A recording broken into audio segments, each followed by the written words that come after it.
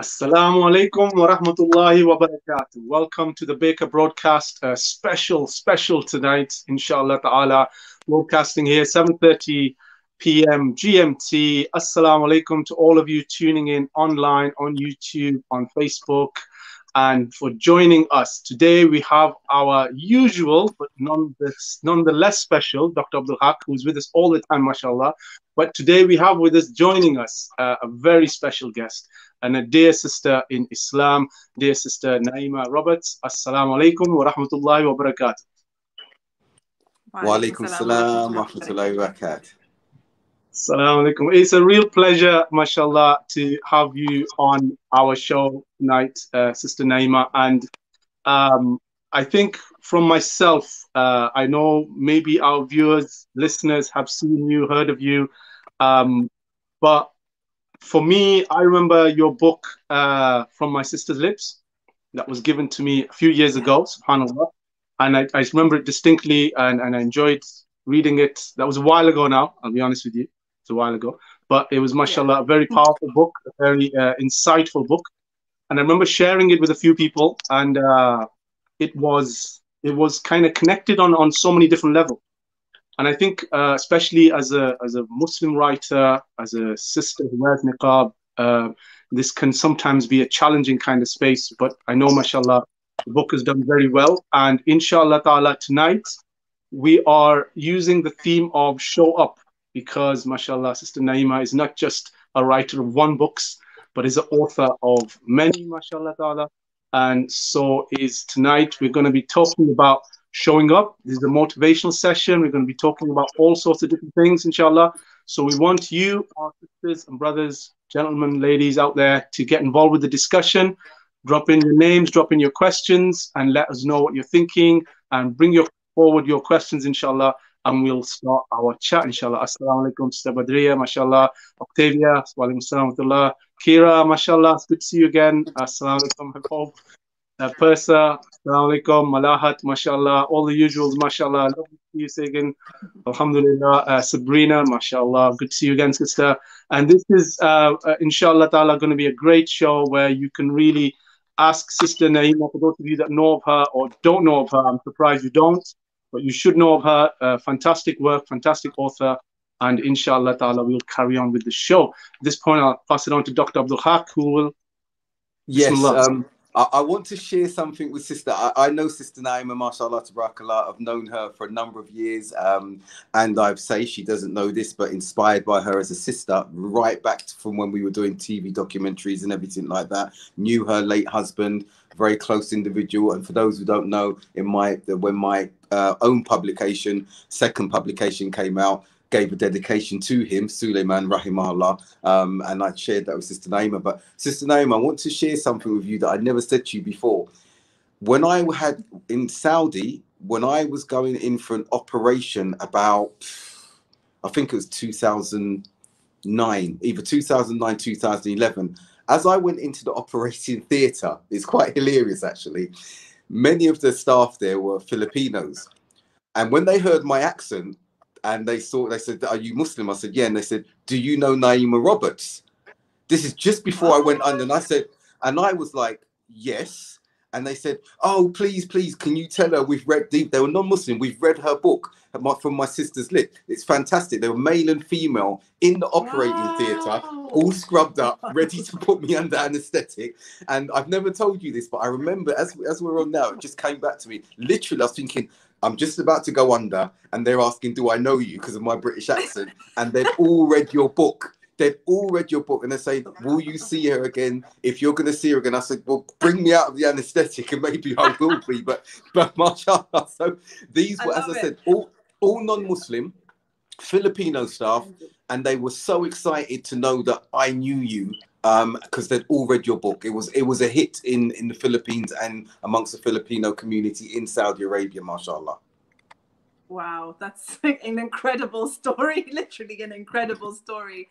SubhanAllah. You know, when you put a book out into the world, you really have no idea where it will end up, you know, in whose hands, in whose head, in whose heart your message will end up. So that's a really amazing thing to hear, that, you know, such such an unusual group of people, you know, connected your British accent with the author of this book that they had liked, and were like, you know, give us the details. Come on, do you know her? So jazakallah khairan for sharing that with me. That's crazy. Well, yeah. Wajid, I'll let you open up and ask some of the questions with Sister Naima, and if you don't mind sometimes, and Sister Naima doesn't mind, I will come in, because I have a context as well, and some of the work that I've done with Sister Naima as well. But I think it's really key to hear from Sister Naima about this book, and retrace any steps backwards into not only the other books that she's authored and the rationale or the purpose behind those books, but what she's also done to inspire and support others who are now budding authors or thinking about taking that path, inshallah. Yeah, definitely. I mean, for you, Sister Naima, where did your journey begin as a writer? Was this something that was always in you, or was it like once you kind of had somewhere where you felt like, I gotta share this story? Because every writer like has a story burning inside them. What point was that for you? Was that like when you were little, or like as you grew up, or what? I think that's jazakallah khair. I think that's a really, really good question, because I think I always loved creative writing and I enjoyed it very much at high school. But as I kind of got to the end of my studies, I had no intentions whatsoever of being a writer, because I wanted to be rich and I wanted to make money. So being a writer in my head was like, no, that is not the way to go. So I left it. I had no interest in writing at all. I was like, I'm going to university, I'm going to have a business, I'm going to be an entrepreneur, I'm going to make that money, make those coins. I wasn't interested in writing at all. And it was only when I had my first son, and I tell this story a lot, where we used to go to the library every week, take out 15 books at a time, beautiful books for children. But at that time, we're talking about early 2000s, almost no books about Muslims or Islam. And the ones that were there were quite dry, and maybe, you know, just not the kind of beautiful, poignant books that I was enjoying with my son. So I just said, you know, I want there to be a reflection of my son and our family in the books that we read. And that's really when I started writing children's stories, especially sort of children's stories about Islamic ideas or Islamic values or Islamic history. And alhamdulillah rabbil alameen, I came into the industry right at the beginning of the discussions about multiculturalism and about representation. In fact, representation was not a discussion at the time. It was more, there were a few publishers that had a multicultural publishing agenda, and I happened to find them and send them my work. So my first book, The Swirling Hijab, was published by a non-Muslim publisher that was interested in publishing multicultural stories. And that's really my niche. Certainly in the children's book world, my niche is multicultural literature for children, representation, diversity, inclusion, etc. has all become now. But that's how I got started. And it was literally, I wanted to be part of the change that I wanted to see. I think, who is it who has the saying? I think it's Toni Morrison, where she says, if there is a book that you want to read that has not been written, then you must be the one to write it. So I think that was very much the case with me. Okay, mashallah, that's a very different take. I think it was it Hemingway or Tom Sawyer said that if I want to read a good book, I write it. And so I think there's a slightly different take on that. But I think you're right, though, mashallah, you know, but you're right, you know, you don't get into that kind of world for, like you said, you don't get it because the riches aren't abundant and the coin's not there as such. But it comes from a place of passion. Then it comes from a place of that desire to want to tell that story. And so when you started on that journey, what was that like for you? Because writing, as much as you get to share your work afterwards, it's very much the tip of the iceberg. You know, it's that fruit after the years of nurturing and cultivating the field, as it were. So where did you get that drive? I mean, your son being there to inspire you, but what was that drive to sort of make sure it hit the shelf in the way it did? SubhanAllah, that's a fantastic question. If it hadn't been for my late husband pushing me, Allah yarhamu, I actually don't know whether I would have had the guts to actually put those pieces of paper into the envelopes and send them off to the publishers. So what I was doing is I was tinkering. I was, writing a little bit here, writing a little bit there, messing about with it, changing this, changing that. And I was doing that for a long time. And my late husband said to me, so when are you going to send these off to publishers? And I had 10 different excuses. One of them was that the printer's not working. So he said, all right, let's go to the office. You're going to print them at the office, and we're going to get the envelopes from the office, and you're going to send them. And that's what we did. And qadr Allah, it was just by Allah's qadr that first batch, one came back and said yes, almost immediately. They read it, wow, and they were like, this is exactly what we need. No one's talking about hijab. Nobody's talking about hijab in this particular way. We need this. And then I just started working with them afterwards. So my writing career has been a series of very fortunate accidents, really, where, it's been like one thing has led to another, led to another, led to another. And because I was one of the only Muslim authors at the time that had access to mainstream publishers, I did manage to place a lot of my manuscripts, alhamdulillah, and then progress to start writing novels for teenagers as well, which was never the plan, because I didn't think I could write novels at all until I got the idea, and then I pitched it to one of the publishers, and they were like, this sounds amazing, yeah, go ahead and do it. So that was the first of the 6 novels. So yeah, I mean, I would say between the first 2 books and maybe the next sort of 3, 5, 10, there was a period of a lot of trial and error. Writing, changing, experimenting, trying to find my voice, trying to find my niche. And I always advise writers to do that right off the bat. Don't think that the first thing that you're going to write is going to be perfect and you're going to send it off and you're going to get an amazing book deal and that will be you set for life. That's not how it works. A lot of the time, we firstly need to read a lot of the material that we are hoping to kind of, to replicate. And we need to write, and potentially write badly for a long time before we actually find our voice, find our stride, and start writing well. And finding our niche in this kind of big marketplace. It can take time. Alhamdulillah, my journey was a bit protracted, I'd say. It was kind of, it was made shorter, but still I do remember writing a lot of very, very, very bad stories on the way. So they never saw the light. Can I jump in? Can I jump in there, Sister Naima? Because you mentioned, that's a really important point that you mentioned. I wanted to ask you, so your voice, your style, okay, you've mentioned about finding your way and everything like that. How much did any publisher want you to amend and adjust your style? Because I know when I finished my PhD and literally my professor said, we want this to be in a book with, here's the book deal and everything. And I was like, no, I'm finished. And they said, no, this needs to be published. And then there was that period of time where the publishers, a big company, were coming backwards and forwards, and I had to proofread elements and they changed certain things slightly. And I was like, I'm not changing this. This is my PhD. Do what you need to do with it. And in the end, they didn't change very much of it at all. They just edited particular parts of this chapter we're not going to put in because it doesn't fit with the ambit of. So my voice remained in that, which I was grateful for. And I've worked with you. You've been directing me with my latest, should I say, transcripts or manuscripts. How much of your voice gets compromised, if at all?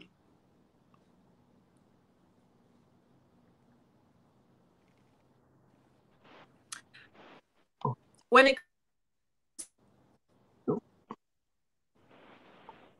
Sister, we can't seem to hear you very well at the moment. Should we try that again? Can you hear me now? Sorry, I was muted. Yes. My apologies. Yes. When it comes to writing for children, typically they need to like the way that you have done it in the first place for them to even say yes. In terms of my writing style, I haven't interference from publishers. Really, even with my novels, you know, my editor was very relaxed about my novels. That the editor gave me the most pushback actually was my editor at Cube, when I did She Wore Red Trainers. And I'm not sure whether, is my camera okay? Can you guys hear me? Yes. Yeah. We can. Am I okay? Yeah. So my editor at Cube really was the one that was kind of most involved in making changes and kind of challenging me on things, not the voice, but maybe the characterization, things like that. But in general, I've been fortunate to have publishers that have been quite supportive of the way that I write. So I haven't had voice is not typically the thing that publishers will kind of mess about with. It's more, so if it's nonfiction, it will be certain arguments that you're making. Maybe they might want you to strengthen them. If it's fiction, they may question aspects of the plot or the character or the dialogue. But your writing style, typically they have to like your writing style to want to go with the book, from my experience. Jazakallah khair. And I think it's just to say walaikum salam to Sister Huda, Queen of Jordan. And I think somebody wrote there, you know, that Sister Razina wrote a message. If we can have that back up, please, Hassan. It was a very poignant message, mashallah. And I think you're right in the sense that, you know, you've got to capture the publisher's imagination. They've got to see that sort of the light at the end of that tunnel before they invest their time, their effort, and their energy in you. And I think you're right that, you know, you spend all this time editing and toying. Mashallah, you were quick to get from where you needed to be and there. Yeah, so Sister Razina said, we write because nobody listens. And I think it's, mashallah, that you find that, not just that voice, but you find that space where that story fits in, and you can share that story with that voice and that meaning and that connection of all different places. But the other thing is the more specific that story can be, the more universal appeal it has. As Dr. Abdul Haqq beautifully highlighted right at the beginning of the show, in the sense of the Filipino nurses and the connection overseas, and that might not even come to your mind as a target market. But I think there's a lot of sisters and brothers out there who've got a story in them. Just for our Sister Malahat was just asking where you're from, so maybe a little bit of background would be helpful, inshallah, in just a moment. And but also just about sort of, you know, when you're going through this process, mashallah, like you said, you know, your husband, your late husband, Allah bless him, you know, he supported you through that. But alongside that, you know, what kind of advice do you have for people to write out, you know, as we say in the writing world, you got to write out the rubbish. Yeah, you got to write out those bad stories before you get to the good ones. You got to dig in the dirt before the gold comes up. So yeah.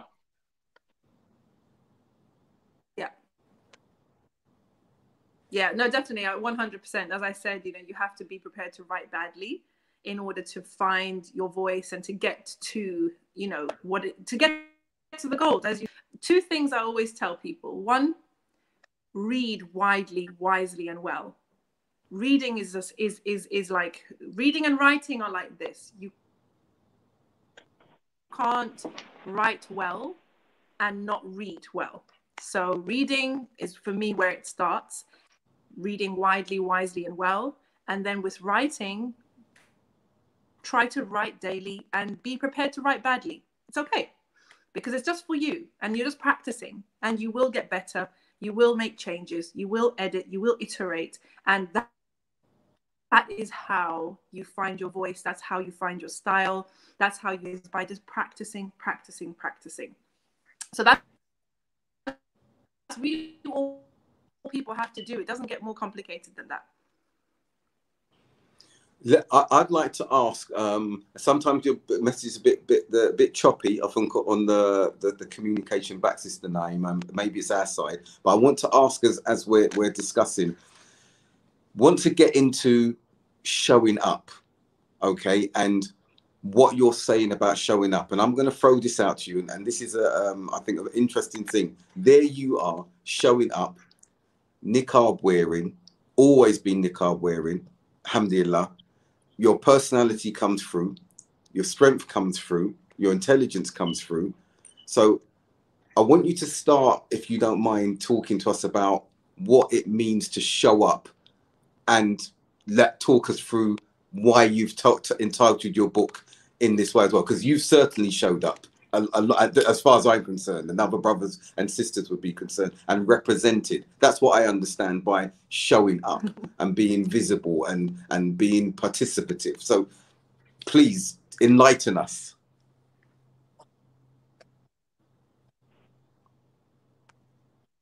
Well, show up is a phrase that I coined when I was looking at, what I was going to title my next book. And it's based on the work that I did on myself and the work I did with my coaching clients over the past few years. And a lot of people do think that showing up means to do something in a public arena, to make a show of yourself almost. And the wonderful thing about showing up is that it actually has nothing to do with the public. It has nothing to do with fame. It has nothing to do with even making a noise or making a stand out there in the big world. Showing up is a decision that we get to make every day. And all it means is to show up for your life, to be present, to be mindful, and to live your life in a purposeful and powerful way. And that is available for everyone. It's got nothing to do with a public platform. It has nothing to do with a career. It has got nothing to do with, being confident, being a public speaker or anything like that. It's literally a choice that I'm encouraging every one of us to make, man, woman, young, old, rich, poor, whoever, to recognize the blessing of this life that they are given, and the blessings that Allah subhanahu wa ta'ala has bestowed upon them in how He chose to bless them with certain attributes, certain characteristics, certain personality traits, certain opportunities, and be prepared to show up for that, not as a victim, but as a hero, no matter what life throws your way. And that's really the rallying call behind the book, Show Up. And that's the meaning behind the title. A lot of people do think it's got something to do with some public display. It has nothing to do with that, because my belief is that if every one of us, every single one of us, lived our lives purposefully, and we would transform society. The problem is, for many of us, we're looking at something big to change before we change. And I'm saying, forget about the big changes. Forget about that circle of concern and those things that you're worried about that are beyond your control. Don't waste your time and energy thinking about those things. Look at your sphere of influence. Look at yourself. Look at how you are showing up for yourself, for your people, whether it's a spouse, whether it's a family, whether it's a business, whether it's a community. How are you showing up? Because that's something that you control over. And so it's such an empowering idea, because there's no excuses. There's no space for excuses. There's no place to hide. And in fact, a lot of people who've read, I felt you were talking directly to me, and you were sweeping aside all my excuses for why I can't do this, I can't be that, enough this, and I'm not enough that, and saying that all of that is just your limiting beliefs. And you have a choice. You can choose to be a victim, or you can choose to be a hero. The whole idea of showing up is, I'm asking everyone to make a decision to be the hero of their life story and live life a hero, because your life is a masterpiece. Every single one of us, our lives are a blessed masterpiece. Respect for who they are, and the role that they have to play in their life. And this could be whether you are a husband, looking after aged. Respect yourself and the value that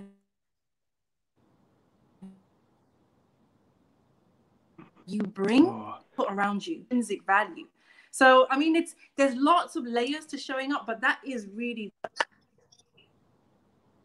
the basic message of Show Up. And that's really what I want everybody to take from the book. Mm.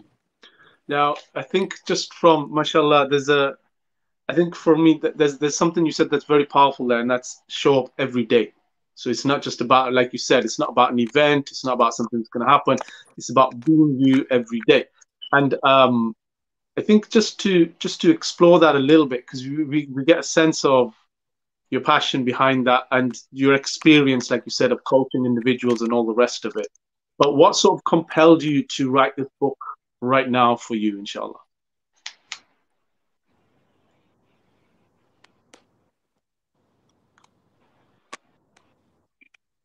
We can't hear you at the moment, sister. I think Show Up, which is, you know, this book here.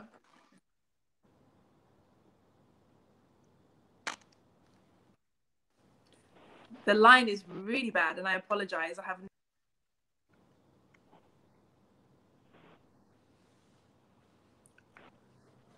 What's your connection? Can you hear me now? Yeah, what's your connection? Because you can if you want, you can you hear reconnect. Me now? Yes. No? We can. Yeah. Yeah.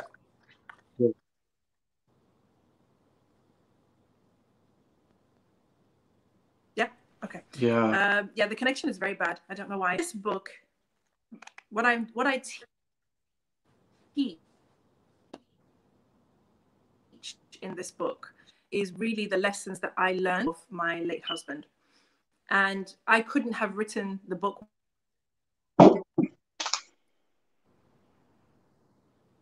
while he was alive. I hadn't learned the lessons yet. Talk about in the book, which is life circumstances and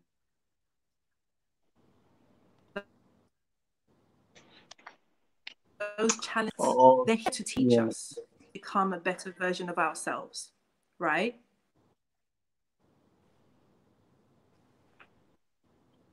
So I don't know whether you can hear me or not. It keeps breaking up, sister. It keeps breaking up. You see, I think you're starting to unpack that for us, because sometimes when we hear these kind of books, we hear these kind of speakers, you know, it's like, well, it's all right for you, you know, your life's all shiny and glittery and all the rest of it. But actually, it's coming from a real place. Walaikum salam, floating man. Walaikum salam, Ibtiman, Ibtisam, sister Ibtisam. And so just come back to what you were saying now, your sister Naima, is that, you know, this has come from a real place for you. This has come from a place where, you know, you've been through challenges in life, you've been through hardships, but you've kind of, like you said, you know, that image is a very poignant image of somebody kind of walking uphill, but there's a certain tenacity with that first step reaching out, you know, the head's held up and the shoulders are back, and the you know, and it's driving forward. And that there's a drive that comes from individuals, because like you said, a lot of people don't have that drive. They might have everything, but they don't have that ambition and that drive, or that even that appreciation and that gratitude to be striving for something.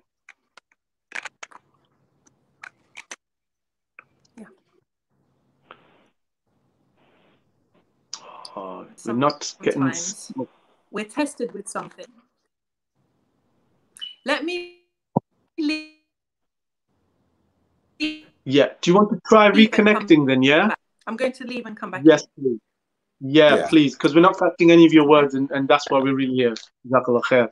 But yeah, subhanallah. So yeah, with Sister Nat, while she reconnects, her husband was inspirational in himself.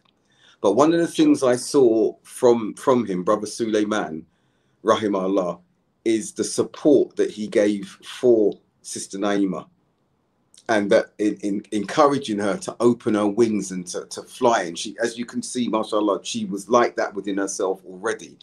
And in contrast to what we see from some other brothers and other husbands, where they have an understanding that their wives should be almost suppressed, repressed, and that's the role of the woman.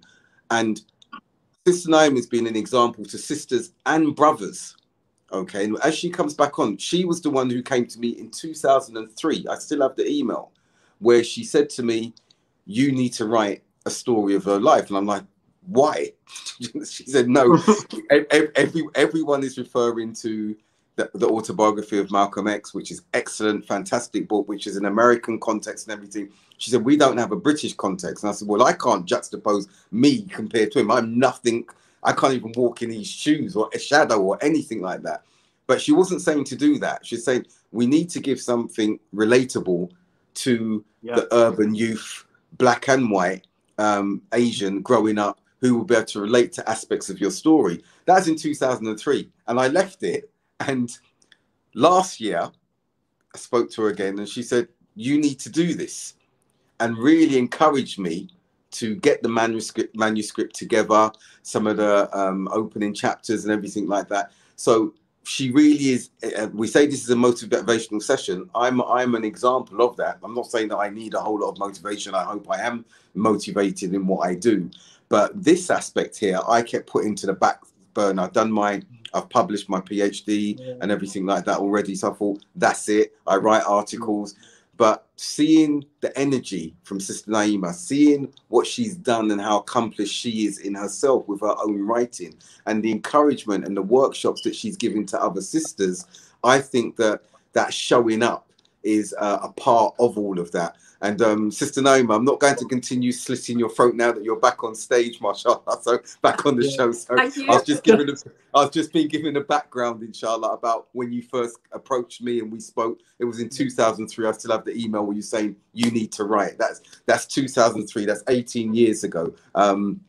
So typical of you not to do it as well. Typical of you not to do it, Dr. Baker. But anyway, I'm gonna get back to you on that. What I wanted to say was, but there's something you've said there, Dr. Abdul Haqq, and that's that, we find our own stories mundane sometimes. Our own stories feel mundane until we actually put them onto paper and somebody goes, that's really interesting.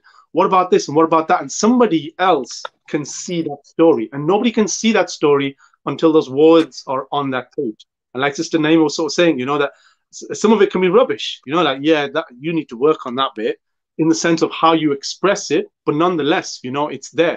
And I think Sister Sabrina's just touching on that question there. What is your inspiration? What motivates you? I think that's kind of where we lost a bit of connection, Sister Naima. Can we pick up from there again? Like, come back to the idea of, the principle behind your book show up, that, it's not just a matter of this glean or this gilded edging that we put on things just to make it, but there's a reality that it comes from, inshallah. Bismillah.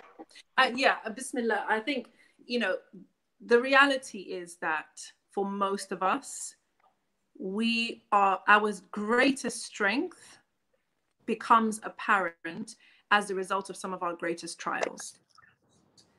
Our character, the best of our character, is forged in the fires of the front line. I say that in the book. And we know this to be true. We see it all around us. I quote this all the time. The human being, male, female, rich, poor, believing, non-believing, whatever, is always in one of three states. He or she has either been tested, they are being tested, or they are going to be tested.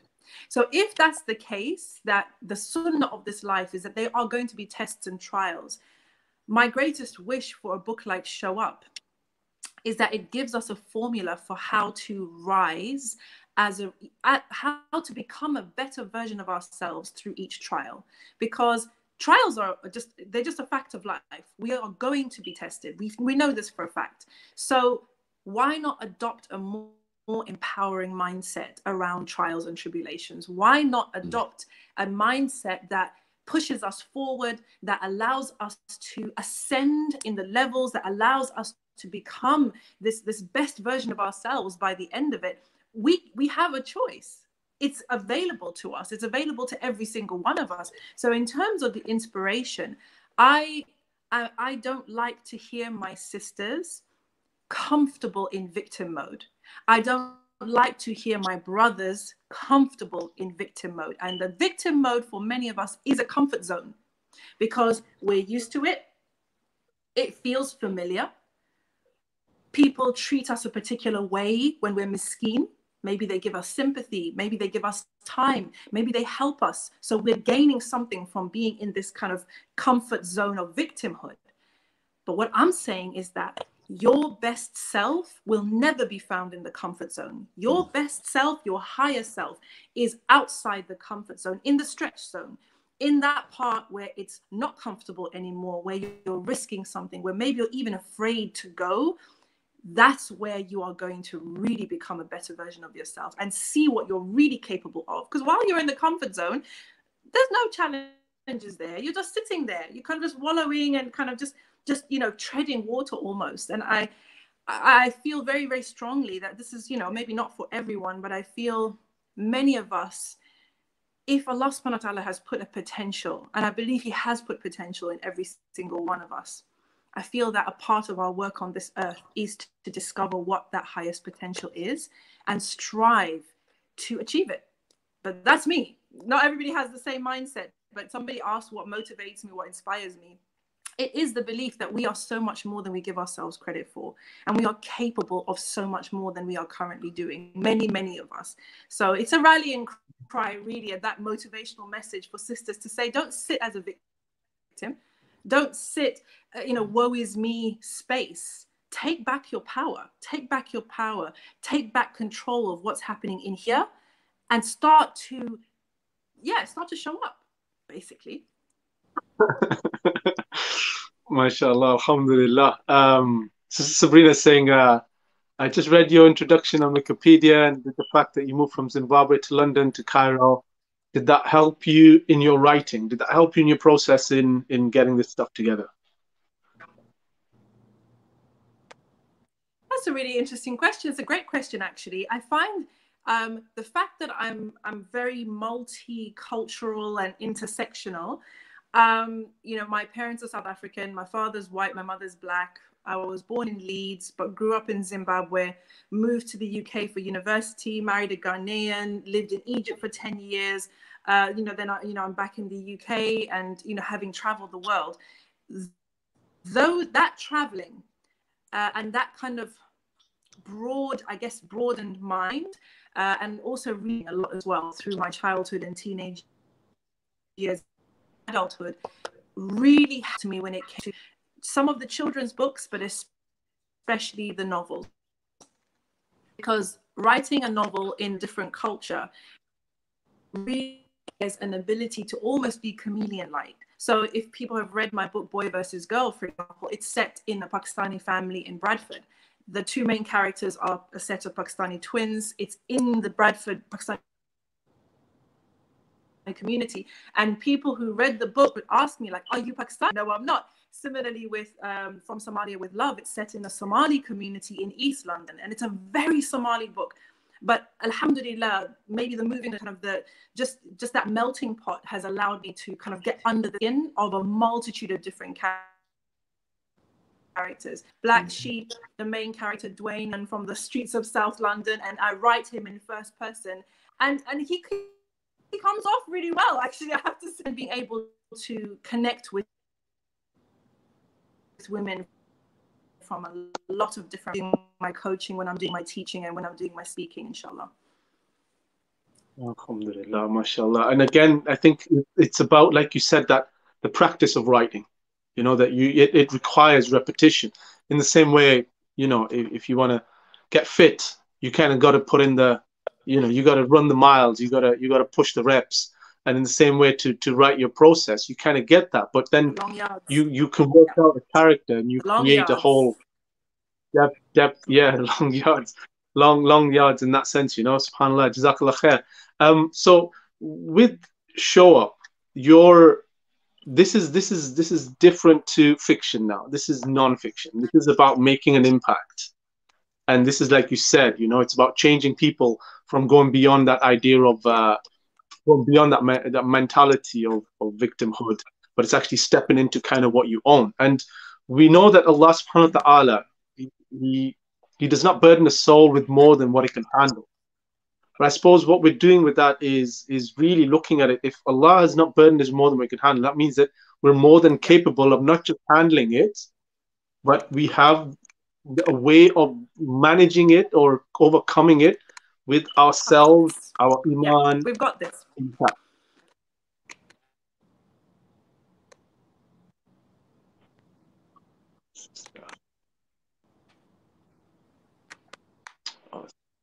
Easing up again a bit. Exactly. That's one of my favorite ayat to quote when I'm doing talks on this subject, because there's a couple of ayat There's a couple of ayat, there's a few ayat in the Quran that for me are like a trustworthy handhold, that I must have yaqeen in this area.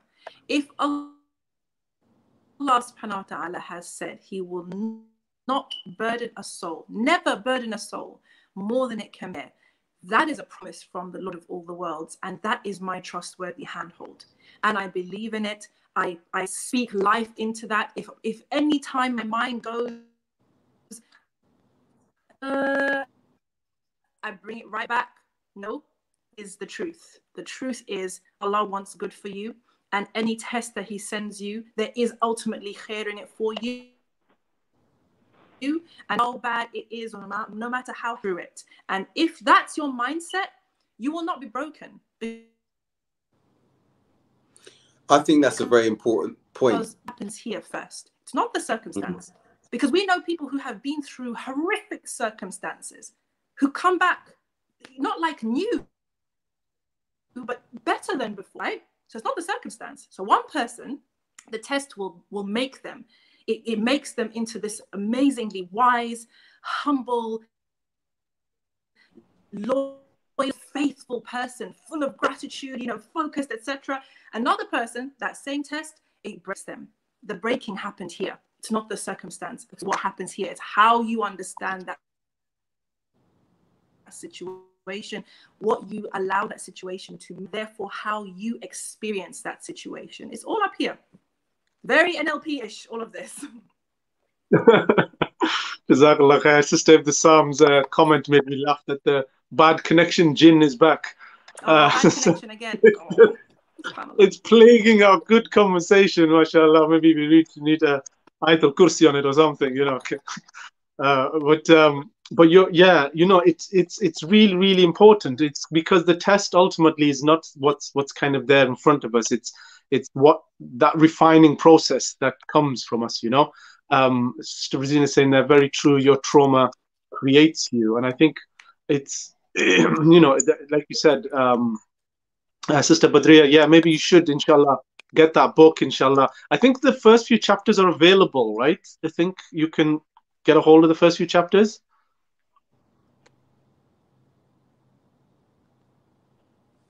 Which chapters? Yes, you can.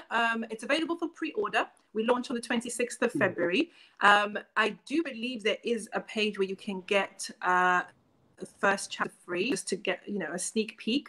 But the place to go is my Instagram and my bio on Instagram, which is Naima B. Robert. And you'll find all the information on that page, including an excerpt from the first chapter as well. Yeah. So I mean, see, because I think the other thing is that certain people speak to us. We read certain books or we read certain authors, and they connect with us in different ways.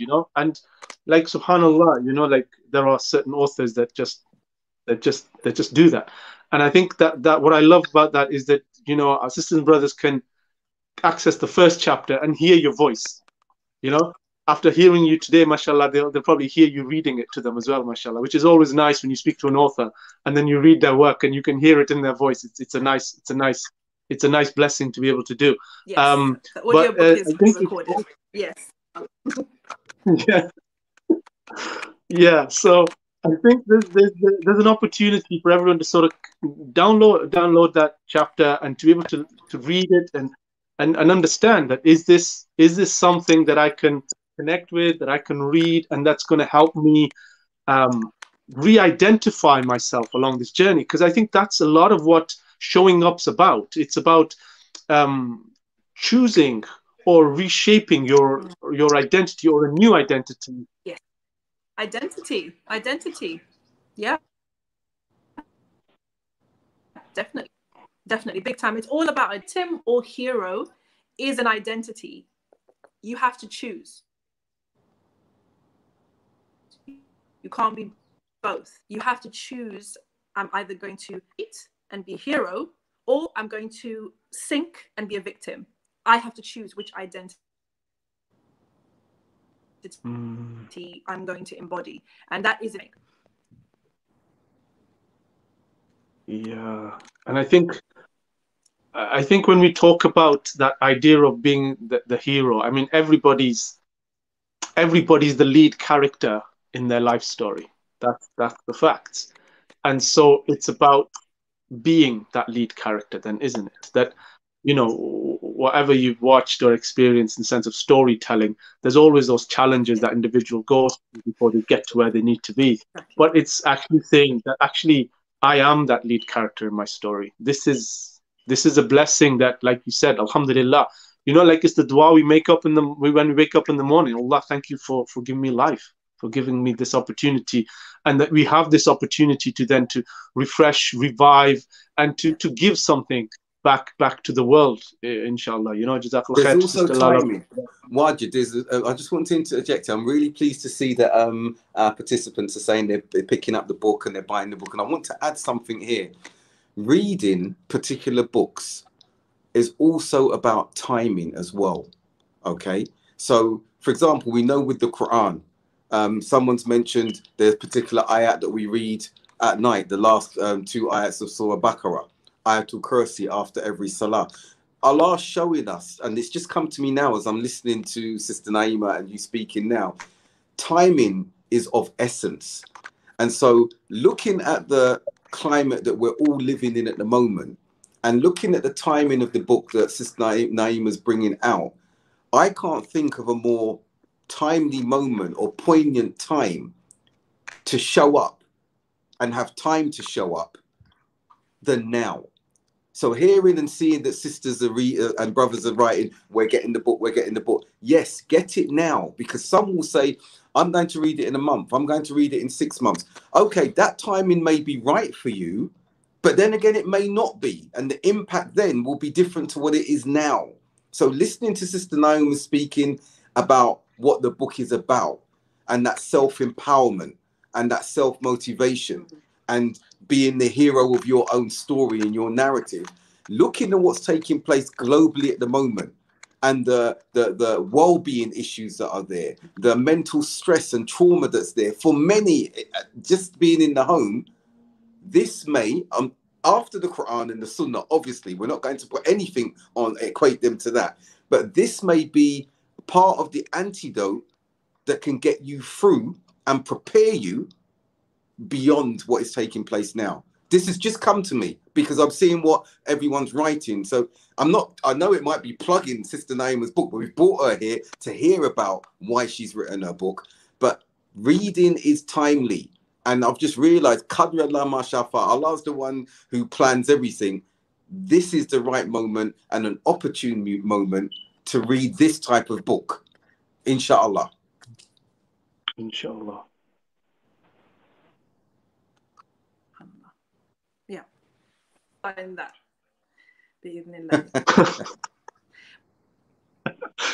Yeah, and I think just building on that, I think, like I said, my dua really with this time I do a talk or have a conversation, my dua is always that Allah subhanahu wa ta'ala allows people, everyone,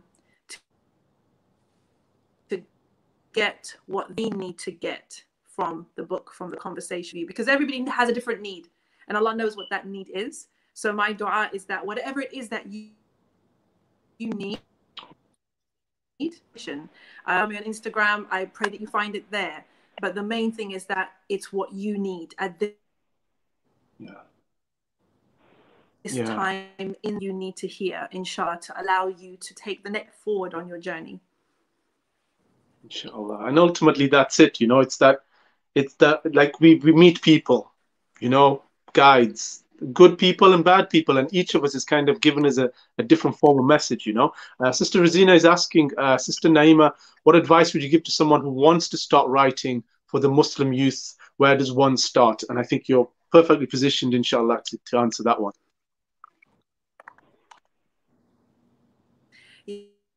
Yes, exactly the same advice I gave earlier. Develop a writing habit, be prepared to write badly, join the Muslim Writers Facebook group.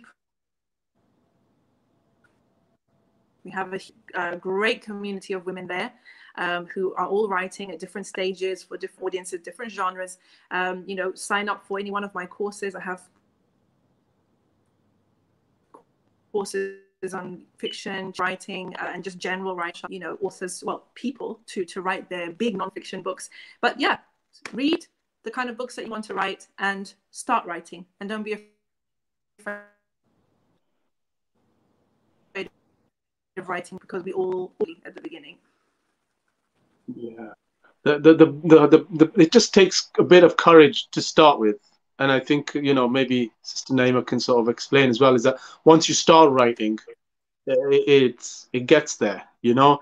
They talk about writing being the art of the insane, because you're constantly editing.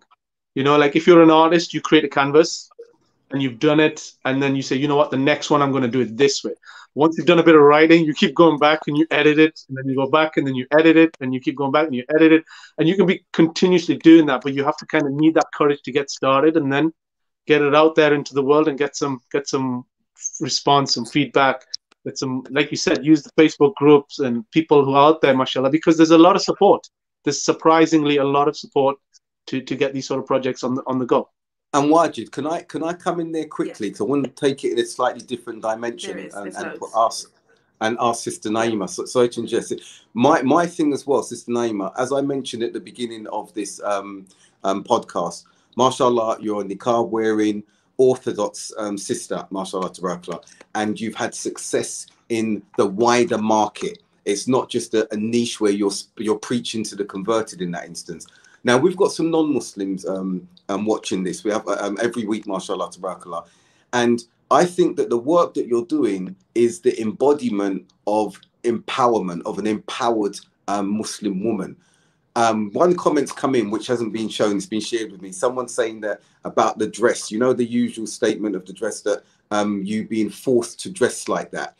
And this show and you speaking is showing that this is exactly the opposite to that perception. So I want to bring that to you, because men shouldn't be speaking on behalf of sisters, women in this instance, because we have many sisters like yourself and those who are participating in this show who are perfectly capable to articulate their positions, their beliefs, their practices themselves. So I'm going to say Bismillah and throw it over to you, to the non-Muslims ask that question, thinking that you're forced to dress as you are and to present yourself as you are. And as a renowned author, I open the floor to you to respond to that type of misperception.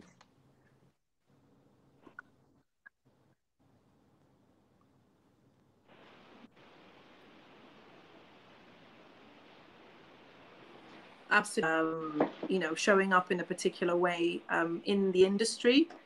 And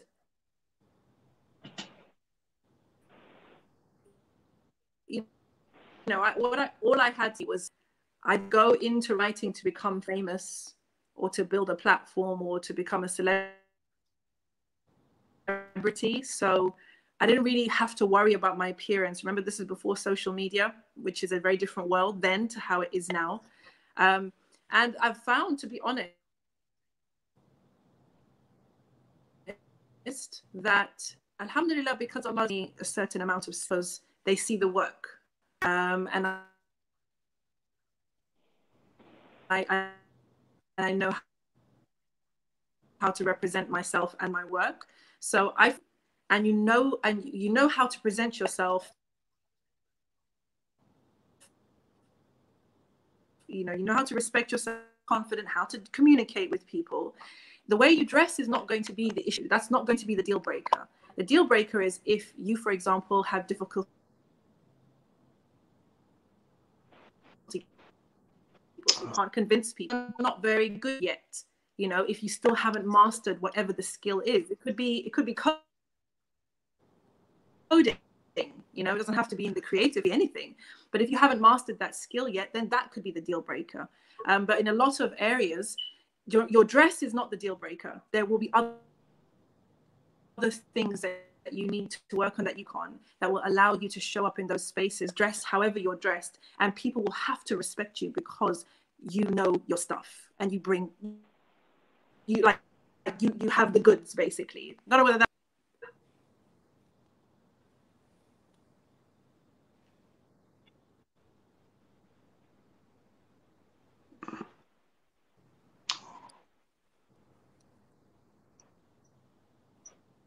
Bad Have we connection lost again. connection again? Yeah. Just that moment, yes.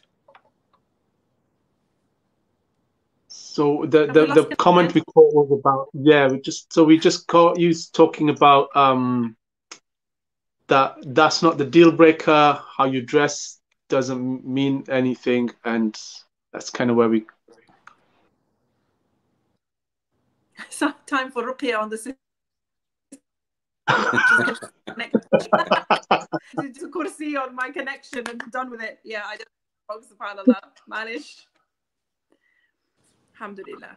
Are you on your phone, Sister Naima? Alhamdulillah. Are you using your phone or a computer, laptop? Yes. On the phone. On the phone. Oh, okay. Yeah, because the signal should be better there. But I think what we got from you, and I think the answer is clear, it's not about appearance. It's about, and this is a very important point, actually.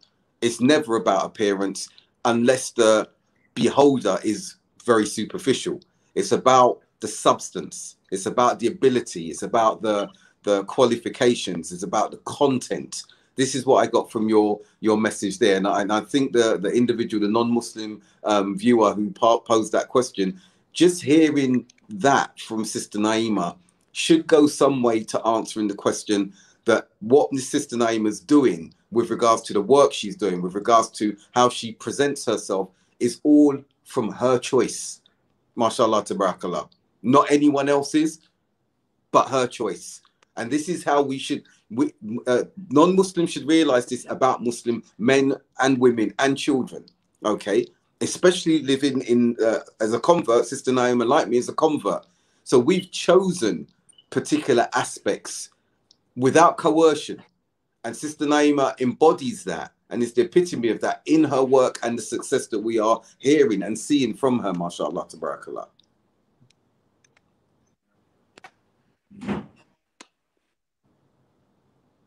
You're welcome, Rodney. You're very welcome. Thank you for asking the question, and you'll see that we are prepared to engage. It's important that we engage. So thank you for even asking the question. Wajid, back to you. Yeah, subhanallah. I think we need to ruqya before we start our conversation next time, because I'm really, your words are so important here, Sister Naima, in the sense of how you're going to express them and put them there, inshallah, you know. And just to say that, you know, when we talk about timing, you know, there are certain elements in our lives, you know, where we go through certain things. And, you know, like for example, like when you read the Quran, there are certain words or certain verses that will grip you. You know, at that particular time, it'll resonate with you, you know, and it'll stay with you and it'll inspire you. And in the same way, you know, we're humans. You know, we need that interaction. We need those sort of kind of that words of guidance, the people around us to do that. And I think a lot of the times when we look at this kind of stuff, it doesn't have a faith core to it. You know, fundamentally, it's not faith-based. And I think so a lot of the time it can be quite a challenge for people from the Muslim community to find something that uplifts them and motivates them to get on with stuff in life, rather than just, you know, just the focus on like well, you're doing your fajr. Okay, great. You tick that box. Is that enough now? Actually, there's so much more I have to give to the world after I've you know, done what I can to please Allah subhanahu wa ta'ala. So this I think that there needs to be that drive from within the ummah to sort of captivate that talent, that potential that is within us and within others, to be able to do that.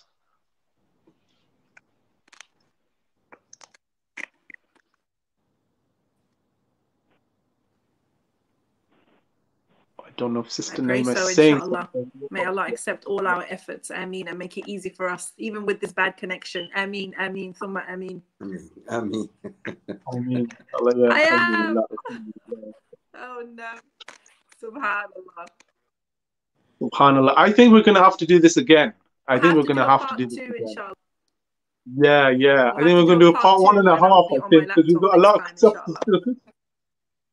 Yeah, inshallah. So, Sister Yes. Asma is asking The book's where she available can on find the book. Amazon. People are asking where the books go. People are asking where they can find the books. They can find them on Amazon.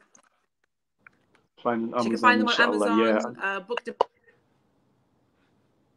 depository. Just needs to search Naima Bila. Yeah, but when's the actual launch date? Because it's on pre-order at the moment, right? That means that 26th of February it goes live. Yeah, 26th of February, okay, inshallah. inshallah. So 26th. yeah, yeah, totally agreeing with Sister Ibtisam, inshallah. Sister Ibtisam, if you do the ruqya before you join us, inshallah, and yeah, we'll make Yes, dua for I the agree with connection. Ibtisam. I agree with what she's saying. Yeah, inshallah ta'ala, inshallah, you know. And again, I think the SubhanAllah. other May thing Allah that, forgive me. that, subhanallah, there's something you said actually, and I think that got brought up, and there's a parallel there. I think, in the sense of the question that got raised and the idea, the reality that it is our substance that shines through. And I think, when we're talking about the book, it's about that substance that shows up, because that's what it takes to show up, doesn't it? It takes more than just a motivational quote on a Yeah, poster to and get we you out of all bed. have it. Yeah, exactly. And we all have that substance. We all have it. We just have to access it and tap into that inner power that we all have, and just bring it forward and allow it to lead the way instead of fear and blame and shame and victimhood and all of those negative sides of ourselves that we also have, we all as well. But don't let them lead.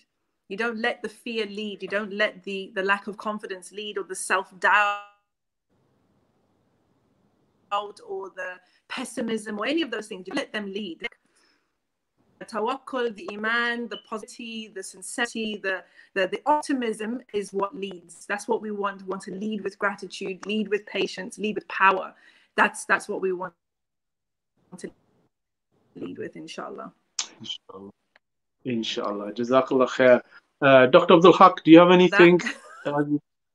Yes, No, we did, mashallah. That was good, mashallah. That was good. Alhamdulillah. Dr. Abdul Haqq, do you have anything you'd like to solve? Just as we get towards the end of our show now, inshallah. no, I just I feel that this is long overdue. I think it's timely. I'm seeing from our sisters, our brothers, our guests that have been here that this is something that's very, very engaging. And as you've said, and I'm glad Sister Naima has subscribed to it as well, I think that we need to have you on again, Sister Naima. I think that this, again, is a timely book. Maybe when upon its release, if you don't mind coming back and maybe reading some excerpts, because as Wajid said, actually hearing your voice and you reading with the intonations and the nuances and everything, and that will inspire more questions from the audience. I think that would be fantastic to have you on to do that, inshallah. Sure. Let's do it, inshallah.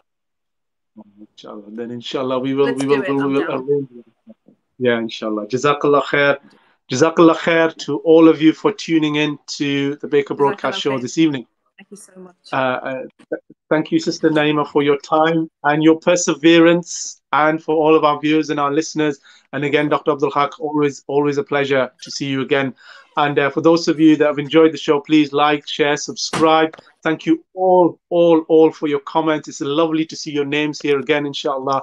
And I think it's about keeping these du'as going, that inshallah we can, and inshallah, yeah, Sister Sabrina, inshallah, we will get Sister Naima back on and to so cover some of the areas which we didn't quite get to explore, and to also talk more about from the content of the work that she's producing now, inshallah. And again, inshallah, it inspires you, that this kind of inspires you, that your limitations on creativity are only from our own minds. SubhanAllah, Allah has honored us and blessed us with so much to explore, to find ourselves, to support each other, and to be an aid to whoever we can, from the ummah, from the dunya, from wherever it is. And that, may Allah subhanahu wa ta'ala grant us, guide us, and keep us upon the haqq, and keep us sincere, and may from our actions other people remain upon the haqq and remain sincere as well, inshallah. And it gives me great pleasure again. Jazakallah khair. Thank you again, Sister Naima. Thank you again, Dr. Abdul Haqq. And inshallah ta'ala, me and Dr. Abdul Haqq will be back with you next Monday, inshallah, and we will update you when Sister Naima is going to join us. So from all of us from this evening, inshallah, Jazakumullah khair, and assalamu alaikum wa rahmatullahi wa barakatuh. Wa alaikum salam wa rahmatullahi wa barakatuh.